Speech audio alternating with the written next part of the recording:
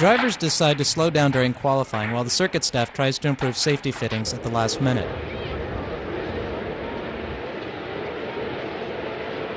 The drivers can't help it and finally accelerate. The two Ferraris monopolize the front row with times of 1:23.4 and 1:23.5.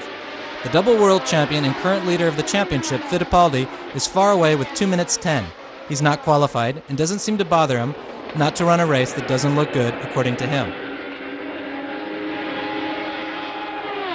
His predictions were confirmed in the first corner with a small pileup involving Lauda, Ragazzoni, and Depailler, who are out of the race.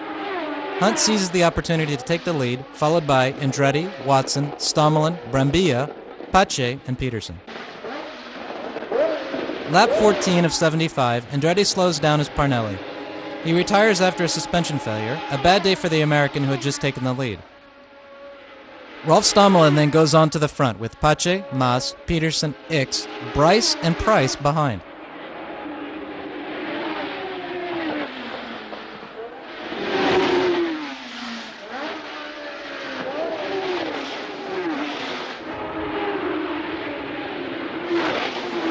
On the beginning of lap 26, everything goes terribly wrong.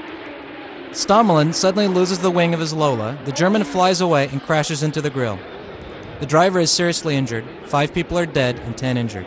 The race is stopped. The first 6 drivers will score half points and Leila Lombardi makes